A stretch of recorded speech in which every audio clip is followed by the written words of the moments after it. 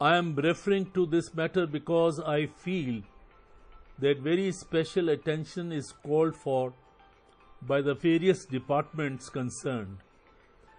It is in view of an expert engineer that many areas have been affected because of canals which have been constructed during the last few years, because of some of the bridges and culverts of the railways, and also because some of the newly built road.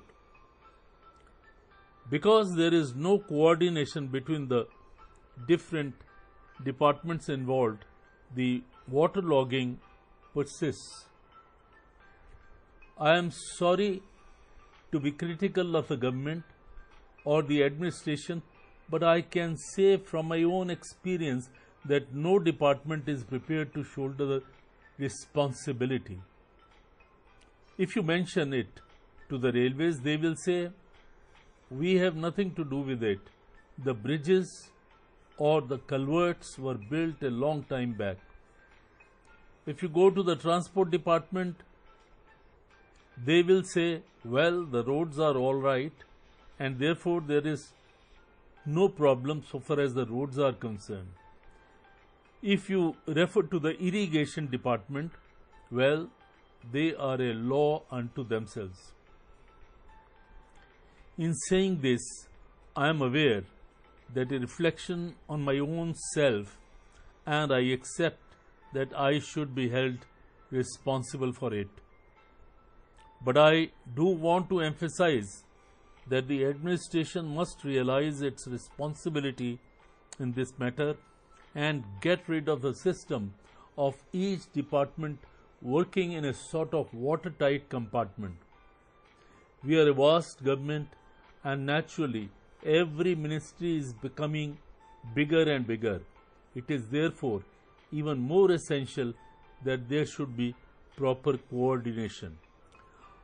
I would like only to add one more point. It is essential that loading, unloading and dispatch of food grains to different areas should be expedited and arranged efficiently.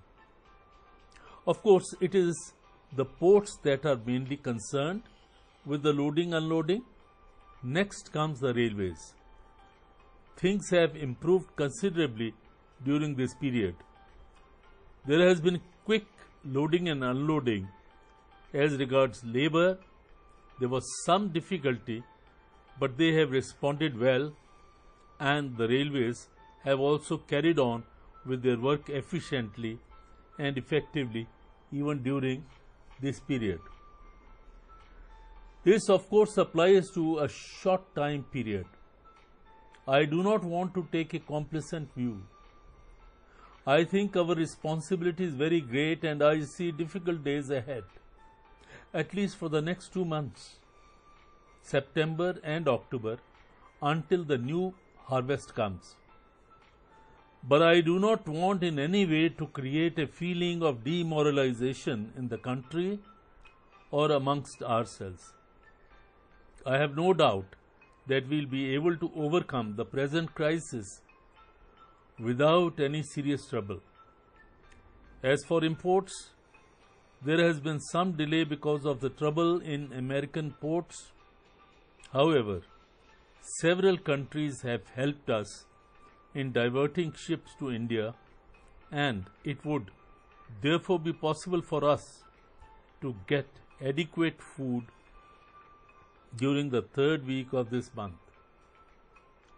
As I said, I do not envisage any special difficulty in feeding our people. Things may not be to our entire satisfaction, yet we will not have to resign ourselves to anything disastrous.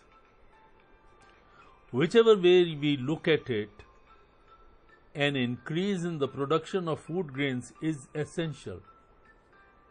Towards this end, I would merely mention 2 new steps which we propose to take. There is the production part of it and there is the distribution part.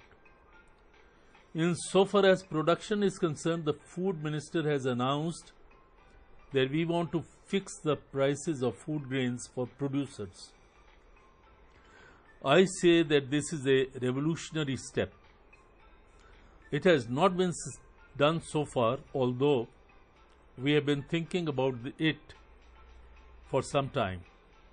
Yet I cannot ignore what Dr. Loya said the other day, that if we give higher prices to the producer, it would mean that the food grains would also be priced higher. This is an aspect of the problem which needs to be carefully considered. And it has to be realized that for a country like the United States of America, it's easy to fix high prices or the higher prices. Their economy is an economy of prosperity.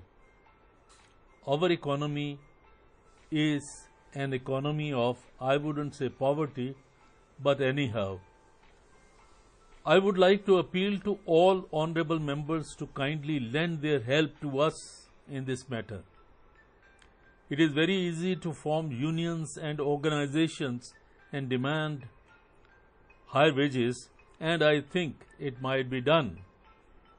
But to begin with, if we start with that kind of agitation, my feeling is that the scheme itself will be killed. It is desirable that any objective body of experts should be considered. They should consider the question of fixation of prices and an ad hoc announcement. We do not want to delay the matter much. The prices for Rabi crops have to be announced soon, because sowing will begin sometime in the month of November, slightly earlier or later in some places. We have appointed a committee of experts and the officials at the center with Shree L.K. Jha as the chairman. The finance, food and other ministries concerned are all represented on the committee. The report about producers' prices will be submitted sometimes next week. By the end of the month, I hope they will also be able to submit their report about the prices for wholesalers and retailers. Theirs is a difficult task, no doubt, but they will, at least for the next year, carry on with it. After that, I hope the month of January, the regular Agriculture Prices Commission will be set up as a permanent body to do this work in the future. I do not want to say much about how the Kisan should be helped in regard to increasing production. A great deal has already been said.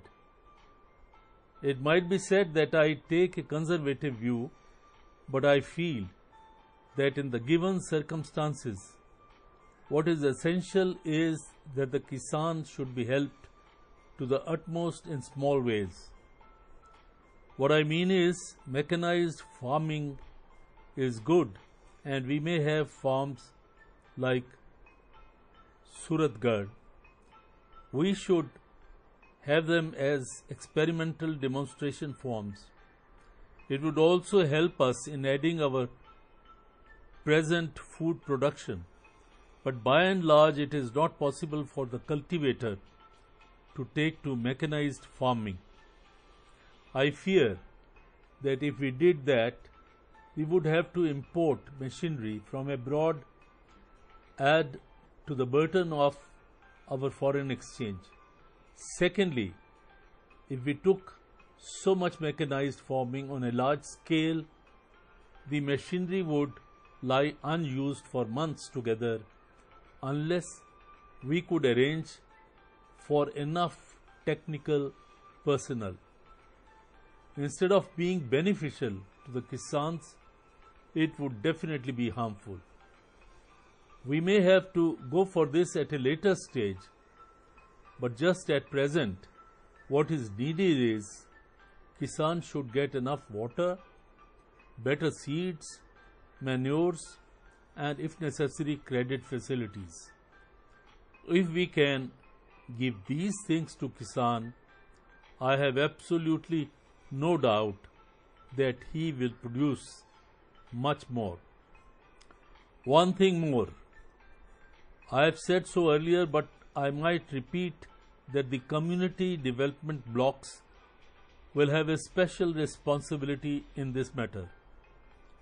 I have suggested, and Shri S.K. Day, my colleague, entirely agrees, that the community development blocks during the next few years should concentrate on increasing food production and nothing else. They can of course do other things, but the main part of their work should be to help the Kisan to increase his production.